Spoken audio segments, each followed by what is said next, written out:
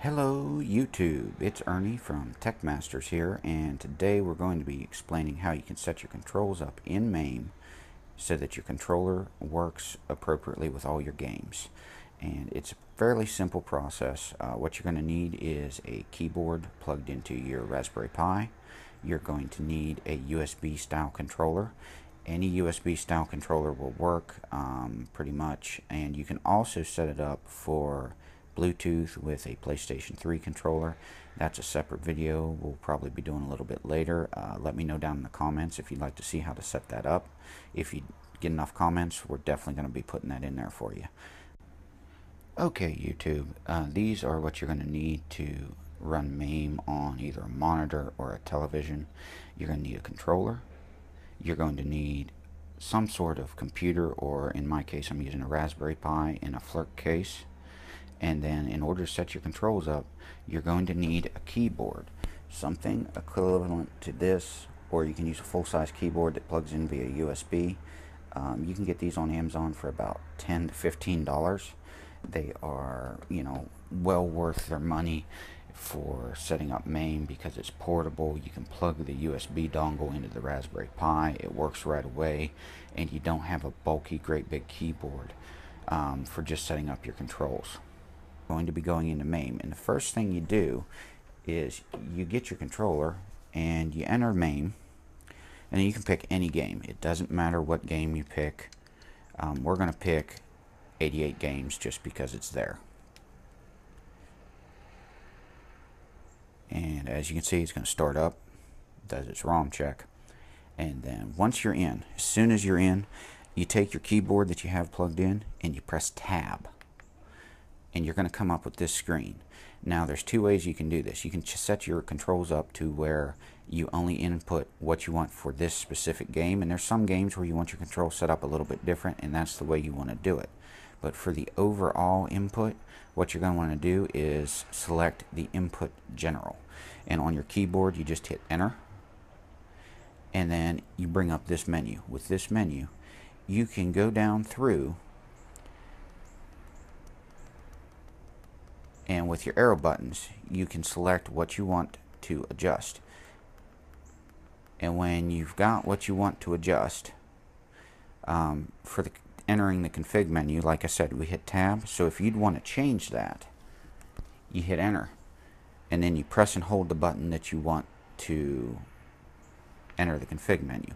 I would never recommend changing that from tab, because what can happen is sometimes you wind up forgetting what you changed it to, you can't get back in, or you don't hit a button fast enough and it goes up blank, and then if you back out of this screen, that causes a problem. A couple of the ones you definitely want to set up for your controller with, though, is going to be obviously your UI up, down, left, right, select, and UI cancel.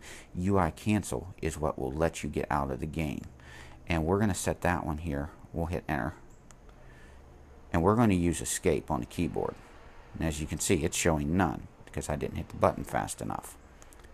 So we'll press and hold enter,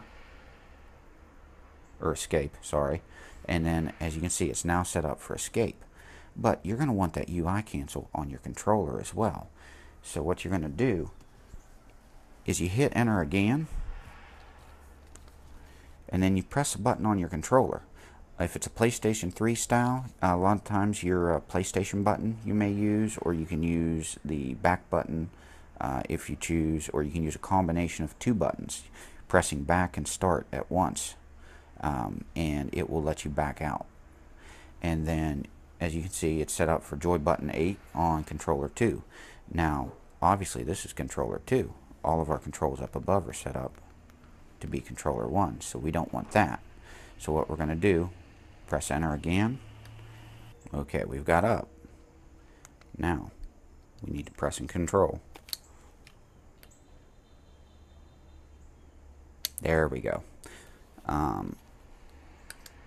For UI down, you use your arrow down on your keyboard, press and control, and we'll press down on the controller. Now we want to keep that on the keyboard as well, so you press enter again, press and hold down on the keyboard with the keyboard arrow, and it will hold. And then we're going to go through all these. Press enter, press left on your keyboard, and then press enter and press left. And you're going to go down through and you're going to do this for each and every one of these. And as you can see, it's not difficult to do. And once you've got all of these set, all you have to do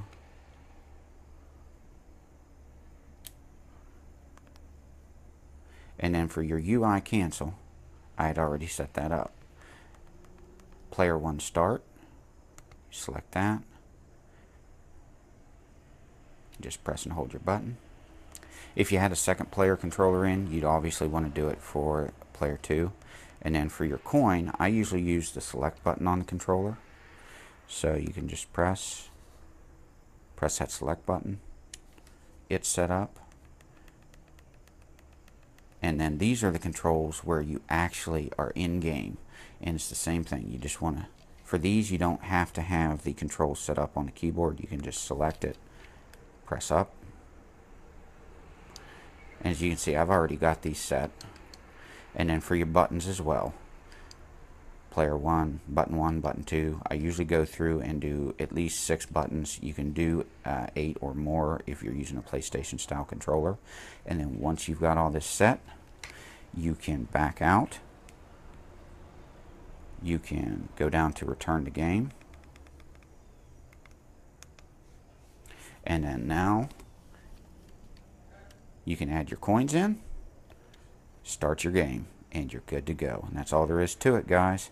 So obviously setting up your controls in Mame is not difficult.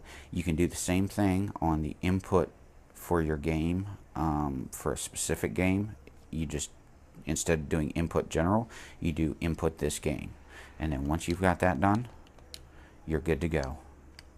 Okay guys, thanks for watching. If you like this video, if it helped you out, please give us a thumbs up. And if you like it enough and you want to see more of our videos, please subscribe. We appreciate all the support. We're just starting out and we're hoping to make a good quality channel for you.